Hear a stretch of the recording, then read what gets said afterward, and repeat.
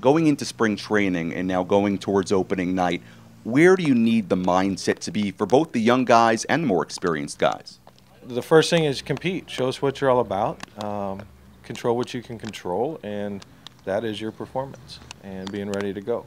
And then as you inch closer to opening day and you trim the roster down and you get everything how you think you want it before we take the field on Friday night, then it becomes kind of my message and the veterans in that clubhouse's message on, let's find our identity right away. Who are we?